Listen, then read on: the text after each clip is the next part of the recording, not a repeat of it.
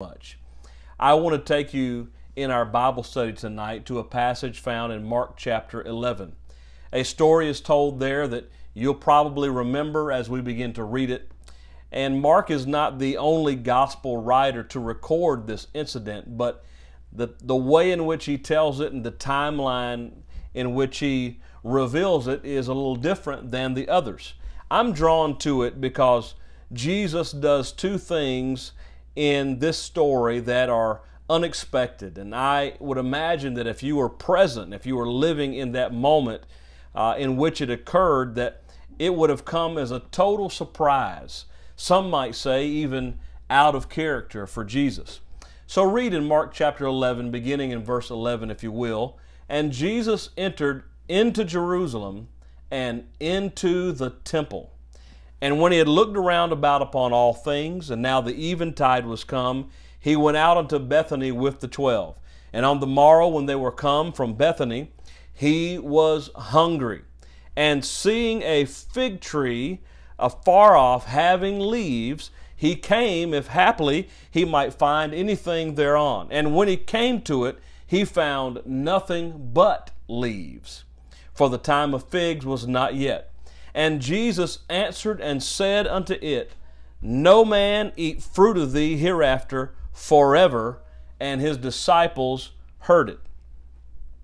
Now, if you'll begin continuing reading these verses, you're going to find that this is a portion of Scripture where Jesus enters the temple and he begins to violently expel the money changers, and he is getting rid of the doves and those things that are being sold there. He overthrows the tables. It's a really radical portion of Scripture. And if you'll continue down to Mark chapter 11 and verse 19, we find some events that are taking place in that evening. And when the evening was come, he went out of the city. And in the morning, as they passed by, they saw the fig tree dried up by the roots. And Peter, calling to remembrance, saith unto him, Master, behold, the fig tree which thou cursed is withered away. And Jesus answered, saith unto him, Jesus answering said this, Have faith in God. Not the answer to the question that was posed, but nevertheless, Jesus says, have faith in God. Lord, we love you and we ask you to speak to us through your word tonight in Jesus' name. I want to talk to us on the topic, the peril of the superficial. And this is a lesson that I feel that we all need to hear and absorb in this time, because facing some of the turmoil and the events of this season, I can tell you that living for God requires people who have a relationship that's not shallow, but it's very deep. You know, you've probably heard the term before, you're walking on thin ice, and you all know what that means. We understand what that adage means. I had a situation, a thing happen in my life where I really literally observed someone walking on thin ice. We were just young boys playing around our house, and behind our church property there, behind the church building there, was a little pond. And that pond was probably only about 12 or 15 feet deep in the center. And in the winters in North Carolina, they're far different from your winters there in Michigan. And the winters there do not bring a lot of snow. You don't find frozen rivers, frozen ponds and lakes, etc. So when you do get ice, you have to be very careful, because it might appear that it's iced over, but it's certainly not like the ice you would find in other regions of the country that are very much cold weather areas. But after a good snow and we had good ice, and we didn't often have that, it always was a time of excitement for us because we only got one snow a year, maybe. Some years really no snow at all. And so as kids, to see everything covered in ice, it was amazing. And out playing, and my brother and actually both of my brothers and two of my cousins were with me, and we were out there near that pond, and my brothers, they began to play on that ice on that pond, and they decided to begin walking out onto it.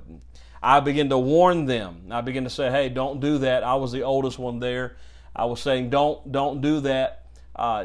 Be careful. Please don't do that. And of course, as young boys, I'm sure that our communication wasn't nearly as polite as that, but they did not listen to me, and I ran towards our house where my parents was, which probably a little over a half a mile from the spot we were at. And I ran knowing that they were walking out on that ice. And I got my parents, and my dad ran back with me. We ran to the pond, and I was just so afraid, not knowing what I would see, because they were literally walking on thin ice. And as we got there, we arrived just in time to see them coming off the ice safely on dry land, and you could see the footprints where they had walked all the way out into the middle of that pond and come back. And it was so dangerous, and my dad was amazed. We felt like it must have been a miracle from the Lord that they did not go through the ice, because as far out as he wanted to go in the water and measure, that ice couldn't have been more than 1.5 inches or so thick. It had not been that cold for long enough to produce ice that was thick enough for them to walk on. They were out there literally on thin ice. The ice was superficial. It was only the grace of God that they made it through that moment. One of the greatest dangers that I feel that's facing the modern church today is a lack of depth. When I speak of the church in this context, I'm talking about the entire church world. I'm talking about all of mainstream Christianity, and I'm not focusing this comment on the apostolic church or our United Pentecostal churches or even our church here tonight. But in the mainstream world of Christianity, preaching has slowly become a flirtation with the surface of the Word of God. And therefore, because the preaching has become shallow, we are finding that sometimes the church members are coming more and more shallow. And I would like to say that when we narrow it down to the ranks of Oneness Pentecostals, that we would evidence a different posture, but the temptation is there to just superficially go through the Word of God and not really have depth. And I feel that it's a danger to every Christian, because we have to take our walk with God serious enough to dive deep into the Word of God, to commit fully to the things of God. And there are some things that every Christian must begin to do that are going to cause them to grow, to mature, and to have depth in the Lord. And when you consider the need for prayer and the need for fasting and the study of the Word of God, these are things that are essential to keep our souls from becoming superficial. When you observe church organizations boasting multiple campuses and congregations and constituencies that require crowd management techniques, and the price of admission in terms of personal consecration becomes lower and lower and lower, it's easy to become tempted to draw to that atmosphere. And I wish I could tell you that no one in an apostolic church ever considered that. No one ever, no member of a oneness apostolic Pentecostal truth preaching church ever considered or looked for an easier way. But my friends, I want to tell you, for every person living in the flesh, there is a temptation to just maintain a shallow walk with God. The siren sound of the superficial has gripped many church members and even leaders in our time. There are many things in life that present a danger because of a superficial or deceptive appearance. Snowdrifts in the mountains, for instance. It may seem that you could walk out on them and that they are covering and deceptively disguising deep chasms that may exist there, and the ground may look even and it may seem like it's safe, but those snowdrifts have covered up dangerous pitfalls. Or perhaps a mirage in the desert. It has the appearance, and you're walking towards what might look like an oasis and expending valuable energy carelessly for an illusion. Or you might have another example would be something very near and dear to everyday life, which would be perhaps a hot iron. You've been in a room and you've ironed some things and you've left the iron sitting there to cool for a few moments. Someone else walks in the room. You've unplugged the iron. It seems like it might be safe. And for someone who enters moments later, it's quite dangerous because that unplugged iron sitting there looks like it should not be dangerous, but the fact that it was just plugged in a few moments before have left it hot to the touch and could literally scald a person's hand. And so there are many things in life that they are dangerous because they are superficial and because they have the appearance that everything is okay. Now, the story of Jesus cursing the fig tree is a familiar story, but one that's always been curious to me. Why did God manifest in the flesh, seem to lower himself below his station to curse a fig tree? In study, as I began to get into this, I was reminded that with God there are no accidents or coincidences. Now, I can't say that I've ever been hungry for a plate of figs. You might convince me to eat a fig Newton, but I can't say that I've ever been hungry for a plate of figs. But Jesus, on this particular day, he was hungry and the fig tree was there. And so he went to the fig tree looking for some food. But Mark clearly says that it was not yet the season for figs.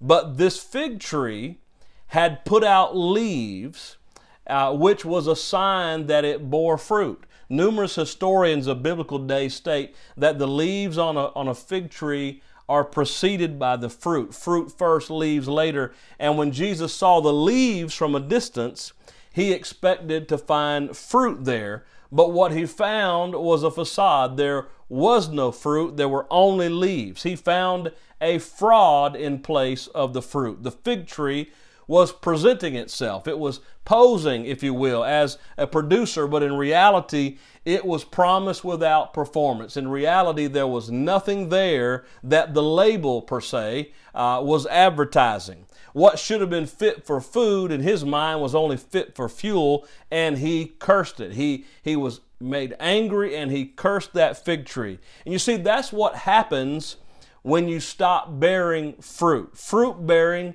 is a demonstration of maturity. An immature tree cannot bear fruit. A tree that bears fruit is a mature tree. And when we stop bearing fruit or we're unable to bear fruit, that's a sign that we have lost our purpose. And when our purpose is lost, then our destiny and our direction is no longer determined.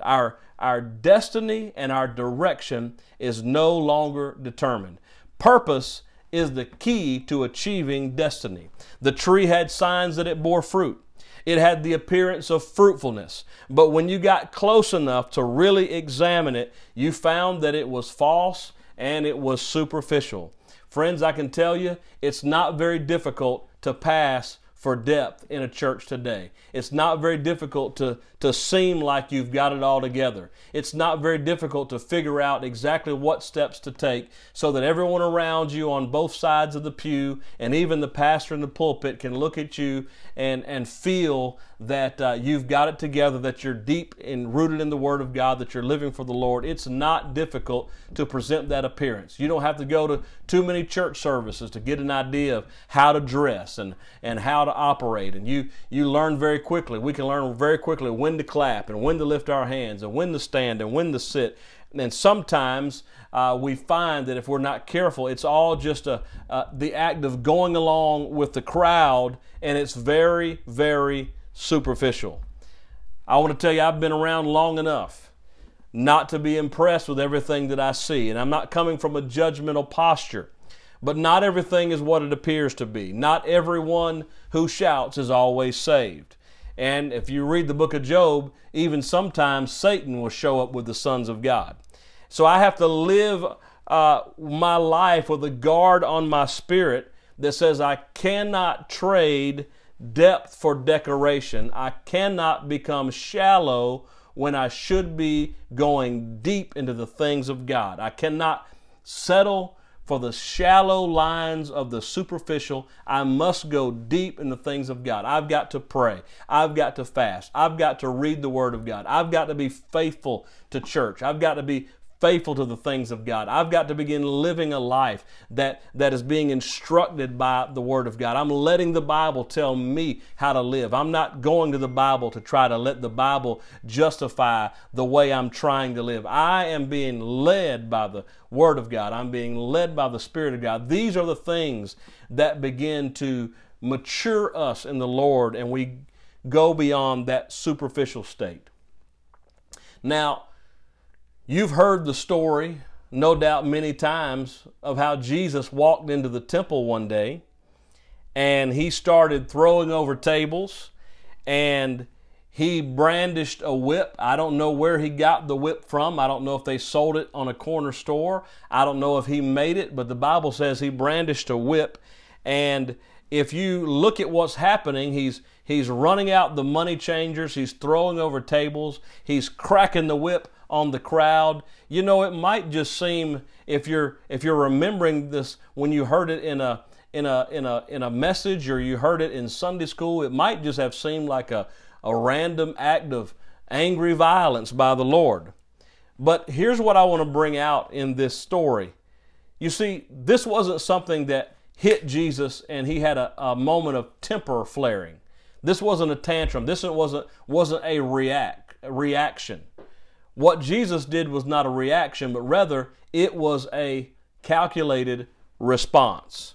You see, if you look at the scriptures that we read, you'll find that Jesus had been in the temple the night before. He observed what was going on in the temple. He saw the things that were taking place there. And after he observed it all, he went about 2 miles away, spent the night in Bethany, and is coming back the next morning. And when he walks into that temple on that day and begins to throw these tables over and cast out the money changers, and he's cracking that whip and he's scattering the doves and things of that nature, it was really a cold, calculated move to send a message. Perhaps you remember in the Old Testament the miracle that took place when Aaron's staff bloomed and new life budded from its deadness. You see, the Levitical priesthood was ratified and confirmed by the phenomenon of a dry rod that budded. Moses took a dead rod from a dead tree, and overnight it budded, blossomed, and produced fruit. What was dead, God made alive. Isn't that powerful? But what Jesus saw going on in that temple that day was starkly different from what happened with Moses. He no longer saw something dead coming to life. That same priesthood that was ratified, that was inaugurated by something that was dead being made alive, what he saw now was something that was live going dead.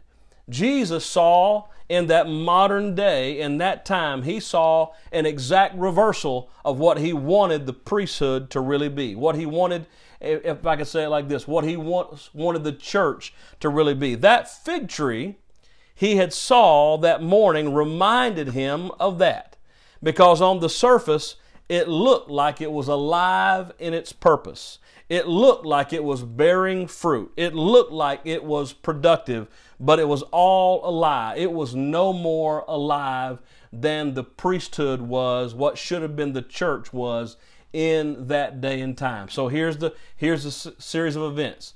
In the evening, Jesus goes to Jerusalem. He visits the city, and he goes into the temple. He sees everything goes on. He goes and spends the night in Bethany. The next morning he gets up. He's walking back to Jerusalem. He's going back to that temple again. On the way there, he sees a tree. It's a fig tree. It looks like it's supposed to have fruit. It's got signs that it's supposed to have fruit. It doesn't have it, and he curses that tree.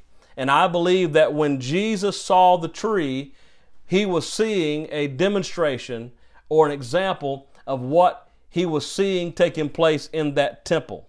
So when he cursed it, and it withered, and when he cursed that fig tree, I feel in my spirit that he was signaling the beginning of the end to that particular corrupt priesthood and that way of thinking, that superficial way of thinking.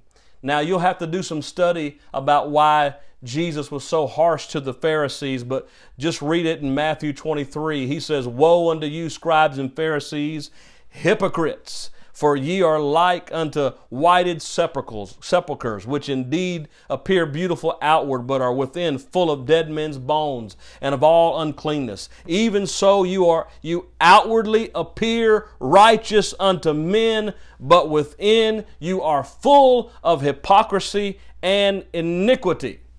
The Pharisees had no spirit, and their issue was legalism. Their issue was, it was all about the details. It was all about the appearances. It was all about the outward. In our day, modern Pentecostalism as a movement has plenty of spirit, but sometimes stands for nothing and is fruitless. The Pharisees made a business out of twisting the word to make it too strong so that nobody could live up to it.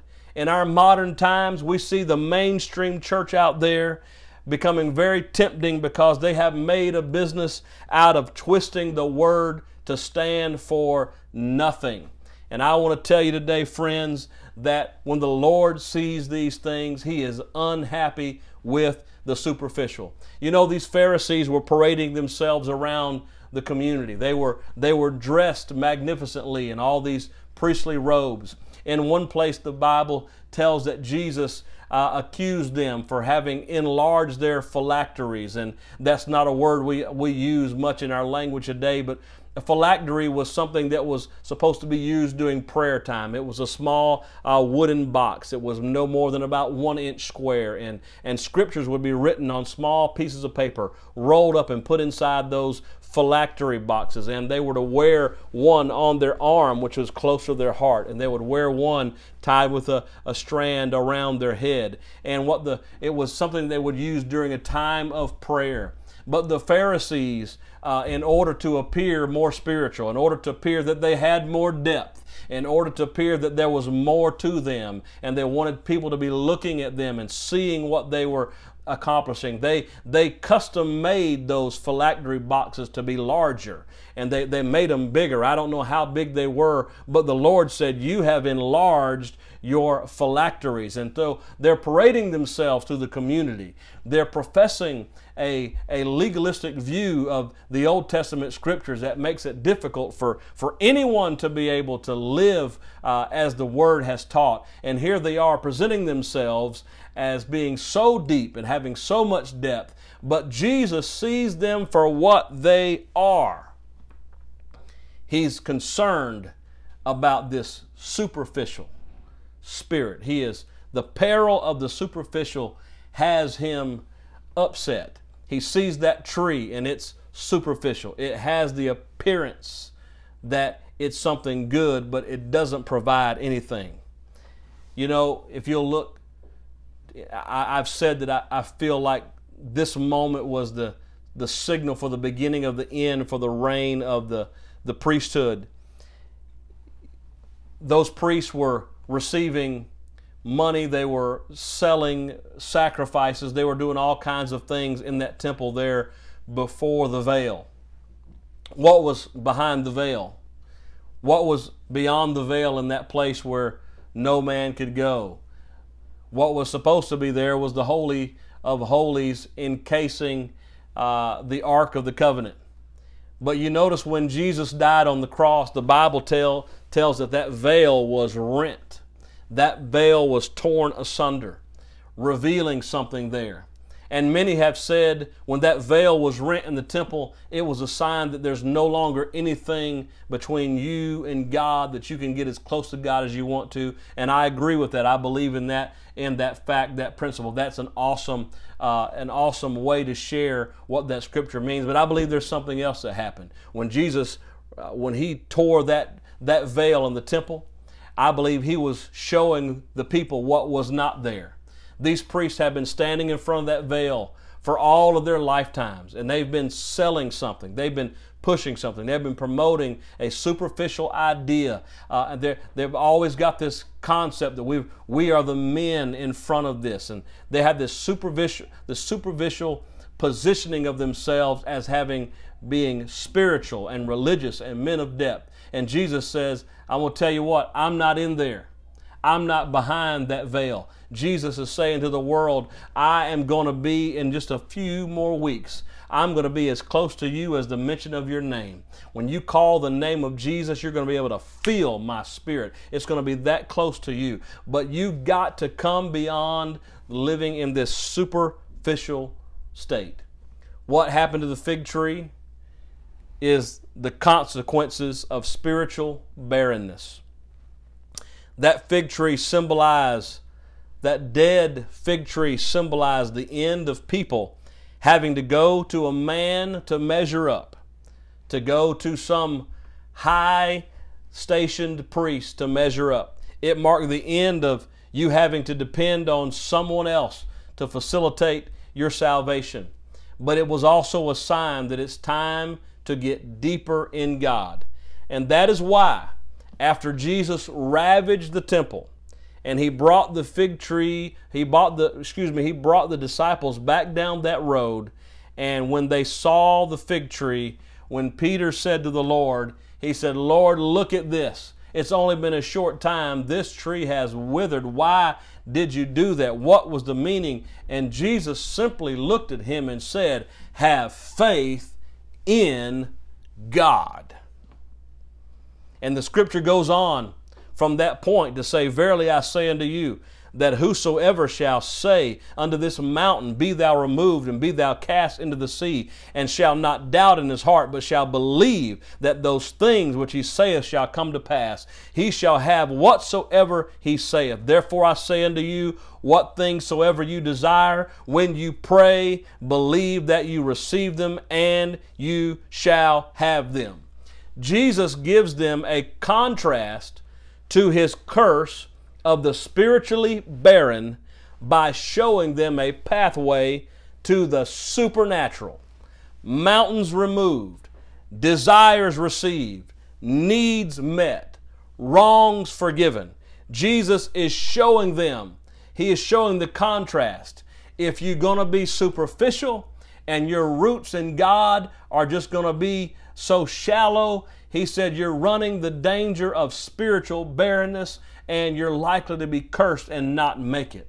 But if you'll put your faith in God, if you will believe in God, he's showing them a path, that the pathway of depth, the pathway of going beyond the shallow places and the superficial of God, the pathway of drawing near to the Lord in prayer and fasting and study of the Word and faithfulness and becoming a disciple maker and a soul winner. The pathway of that direction leads to the miraculous, to the supernatural. And this is what God has planned and promised for the apostolic church in this generation.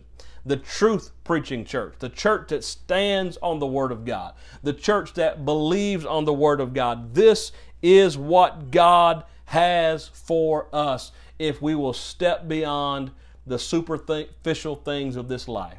Friends, I want to say to you today that now, like never before, is the time to reevaluate where our souls are at and begin to dig deeper in the Lord. Things that can be shaken will be shaken. It's time. Jesus is coming soon. The return of the Lord is near. There's never been a time where it was more imperative for families to draw closer to God, for individuals to draw closer to God, and to go deeper in God and begin to live out what this Word is saying today. And I feel like God wants to say to someone, perhaps even in this service right now, don't slow down for the superficial sidelines, but go deep into His Word. Go deep into prayer. Go deep into study. If you've been struggling with being faithful, it's time to impress upon yourself that you've got to be more faithful to God. You've got to be more committed. If you've been struggling with commitment, if you've been struggling with consecration, I want to encourage you that this is the hour to consecrate ourselves before the Lord. Don't pause when others simply want to wallow in the temptation of the fads that are out there today. Don't ever take the bait of accepting the appearance of power instead of pursuing real spiritual strength. Let's not just look the part, but let's be what we're supposed to be. For the fig tree, it was leaves when it should have been fruit as well. Let's not be the kind of church that is only leaves and no fruit, that is only appearance and no production, that only looks good on the outside, but is shallow on the inside. We are serving a world today that is full of hurt, and they're full of trouble, and they're miserable in this world that they're living in. And when they come to us, saints of God, when they come to the church, they need to find fruit on our tree. They need to find salvation. They need to find friendship. They need to find a welcoming church that is loving of them. We may not love sin, but we love sinners. We want to welcome people in and draw them close and love on them and disciple them and bring them in. When they come to us, they need to find the fruit of the Spirit being manifest in our lives, that we're gentle and we're kind and we're not judging them, and we're bringing them in and drawing them closer to the Lord, showing the love of God. Jesus said that this is how men will know that you are my disciples, because of your love one for another. Showing and bearing fruit in this world today is how we are going to fulfill the biblical mandate of this time. I want to encourage you today, if you have felt that during this season that your walk with God has become shallow, I want to encourage you, let's go to the Lord in prayer. Let's begin to pray through. Let's pray until we feel the Holy Ghost hot, burning deep inside of us. If we've not been faithful in some areas, let's work hard to restore those areas and get where we need to be with God. Because there is a peril in the superficial, but there is power. Friends, there is a power, there is supernatural power when we have faith in God and we live that faith out to the fullest. God bless you. Lord, by the authority of your word and by the power of your name, I pray right now for every soul who is watching or listening to this broadcast. I want to encourage them to go deeper in you. And I pray, God, that for everyone that takes this challenge of this lesson and goes deeper in you, I pray, God, that you would prove your word to them. And I pray that you would show them your power, that you would pour out great blessing, let them feel great anointing like never before. Let there be a powerful supernatural encounter as they commit to you and draw closer. In Jesus' name.